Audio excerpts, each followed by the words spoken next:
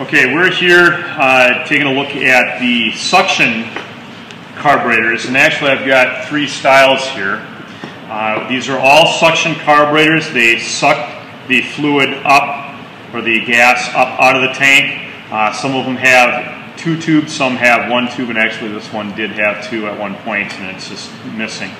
And it drops it down into a reservoir and then actually picks it back up through the small tube here and actually pulls it in through the carburetor to be used in the engine. But also with every one of these, they have a diaphragm assist.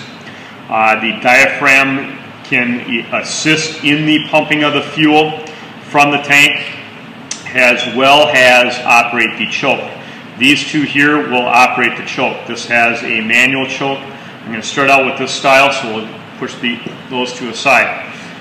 First, to disassemble this, what we're going to do is we're going to go ahead and, again, like we did on the float bowl carburetors, we're going to count our settings. Now this is a main needle valve, so I'm going to go ahead. Here's half, 1, half, 2, about 2 1/4, okay? When putting these main needle valves in, they should be 1 1/4 to 1 1/2 out, according to manufacturer specs, to generally get it started. But like we stated before, if I can't get it started using that setting, then I go to the setting that it was before I assembled it.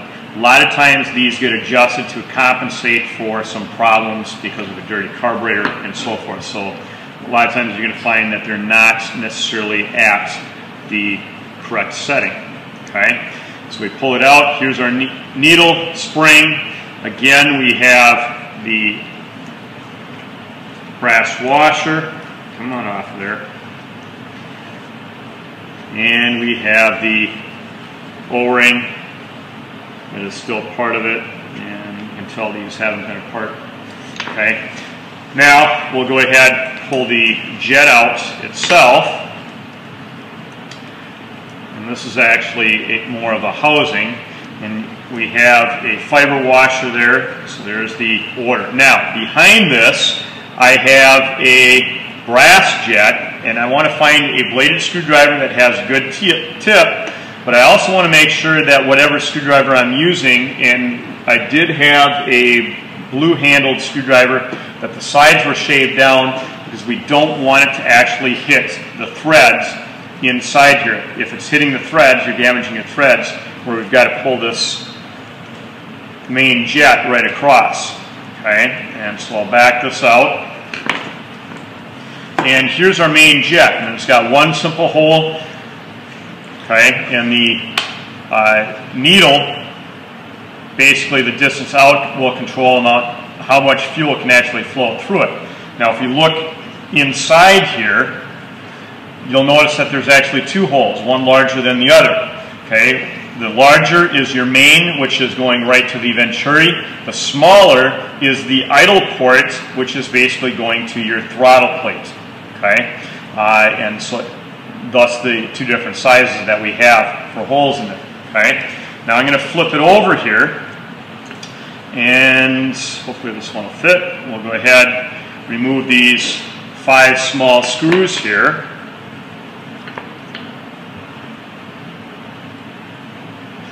And behind this plate, we have the diaphragm fuel pump. This suction carburetor actually has a diaphragm fuel pump. So it's got a small diaphragm in it, and it's got a small spring to help operate the fuel pump. Okay? And sometimes you've got to strategically get a screwdriver basically to pop the seal here, and you have a tension pin here, which is basically kind of a spring-loaded pin that pulls outward. Now here's our diaphragm, okay, and so I'm going to carefully kind of peel this off without trying to destroy it. Now this diaphragm actually feels relatively new. It's pretty soft. It should not be brittle, okay? If you hold it up to the light, which I'm doing, okay, you should not be able to see any daylight or small pinholes through it, but if it's brittle, stiff, it should be replaced. It should be nice, soft, and pliable and feel like rubber. This one is actually pretty decent. Okay. Behind it, we have the spring, and we have a finish washer that goes over the spring to prevent the spring from being able to puncture the diaphragm. And then what we have here is we have 2 ports. Okay, this tube comes up and the fuel comes out here and basically fills the cavity, and then it's able to be pushed on through this port here, okay, basically into the carburetor. This is our vacuum port, which is the operating right off of the intake pulse, which is flexing that diaphragm to pump the fuel back and forth. Okay. On the diaphragm here, you have 2 one-way valves. Okay, so one will open, it fills the cavity. When the cavity wants to shrink, it closes that valve, opens the other valve, and vice versa. And that's how we basically are able to push the fuel on. On this style carburetor, this brass tube here is part of the carburetor. So if this brass tube gets damaged, you've got to replace the carburetor. These plastic portions can be replaced. They're extremely difficult to put on. It requires basically using a lighter to get just a small amount of heat and being very precise with pressing it on with the use of a vise. It's not easy to do, and I'm sure your instructor will have to be helping you on that. Okay, but if this brass tube does get damaged, it's replace the whole carburetor. And again, check the wear. At this point, this carburetor would be ready to go into the parts washer and be cleaned. Before you would put it back together, blow through all the different passageways to make sure that you can blow through all the different passageways. And as long as the diaphragm and all the passageways are clear and we don't have excessive wear at the throttle plate, this carburetor should work just fine. So we'll go ahead and throw this one back together real quick here.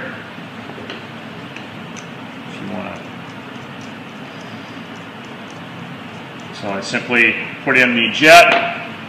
We'll go ahead, put our fiber washer in, the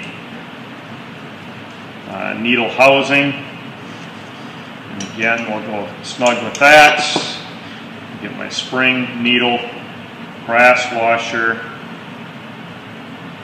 assembled, O-ring pushed on, and we'll go ahead and thread this one in. And so I will bottom it out like we stated before. I don't wrench on it. If I wrench on it, I actually damage the needle. They're bottomed out. There's half, one, half. Should be good enough to go ahead and get started. We'll put our diaphragm spring in. We can throw our diaphragm back on. Match the tension pin and our holes, basically placements. Place the plate. And by the way, when you're cleaning the parts, also clean the cap here. There is passageways through the cap itself. And we can put the 5 screws back in. We'll get those screws tightened up. We'll push that one aside. And I'm going to show you the differences on this particular style. This is typically off of a Briggs & Stratton lawnmower. These are typically found on the cheaper engines. They're not used as much anymore.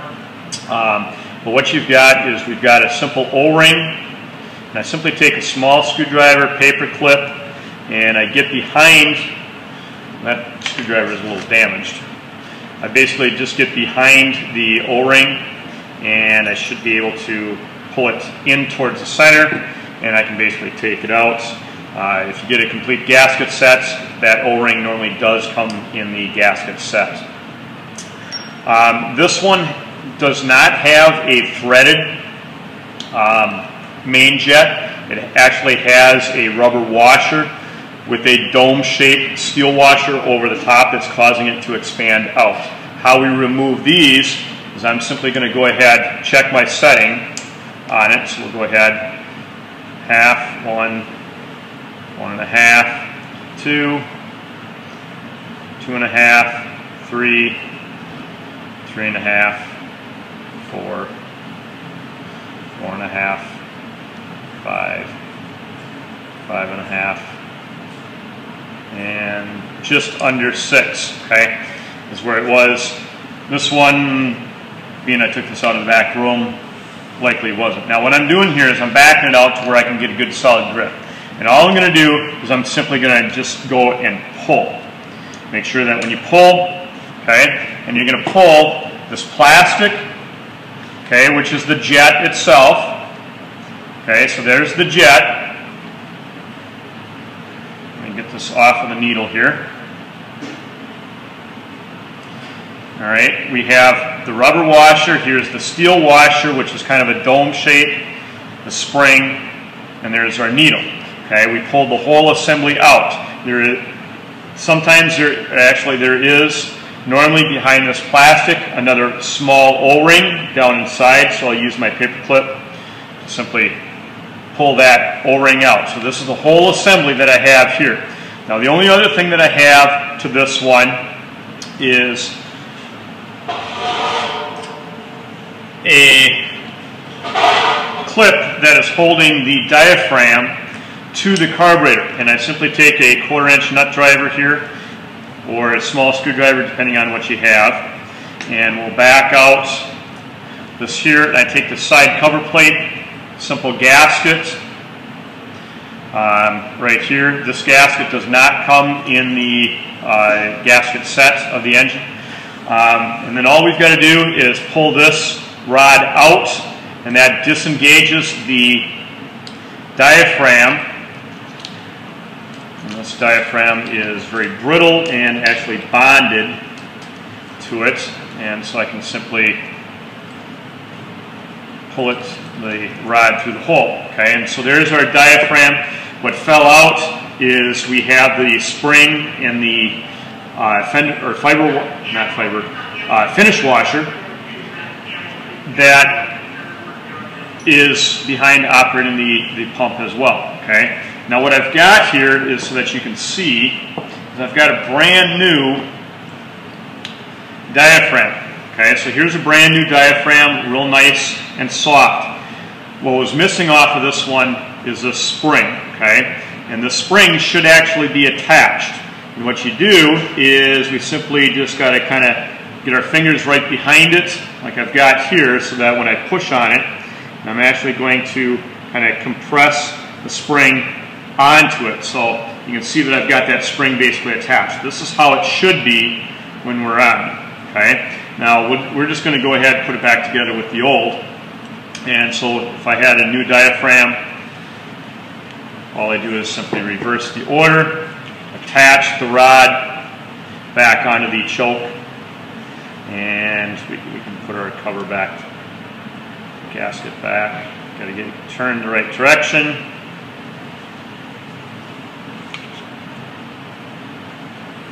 Oops. We'll put it upside down, and we can put our screw back in. Okay, and here I simply just take the O-ring, drop the O-ring down. Okay, I will go ahead, match the flat to the flat on the inside. I push that all the way down. Okay, I will go ahead, push the rubber over, set my steel over, and now I just simply go ahead, and I need to kind of push through the rubber to get down to the plastic and get threaded into the plastic, and now I can go ahead, screw that in, bottom it out, and again this one should be at 1 1/4 to 1.5 turns out for the preliminary setting. Okay, so we'll go ahead, all right, there's bottom, half, 1, half, all right. And what I didn't do is, I can peel that up and already get that in. And so now we've got it. And basically now I can go ahead and mount this on the top of the gas tank. And we'll also go ahead and put the O-ring back in for when I go to slide it on, and I simply kind of compress that, get it fit into its groove like I did there.